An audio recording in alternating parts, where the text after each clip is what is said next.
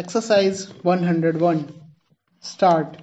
On Wednesday last, in the Memorial Hall, workshop, Mr. Walter Wilde, of Wakefield, delivered an extremely fascinating lecture on the empire. Full stop.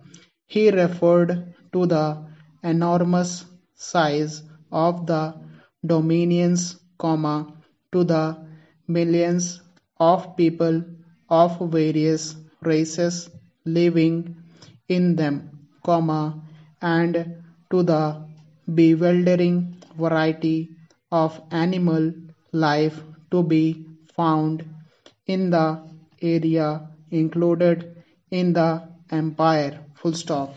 He deplored the frequent wars, which had weakened British South Africa in the past, and expressed his belief that the future would tell a very different story. Full stop.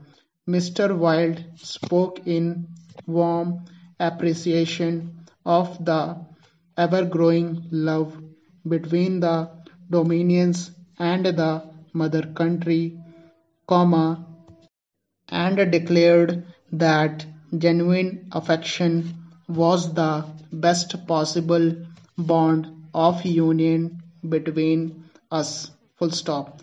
Subsequent speakers included Messrs. Hardwick, Shadwell, and Wagstaff, and the audience accorded a warm expression of thanks to Mr. Wilde for his lecture.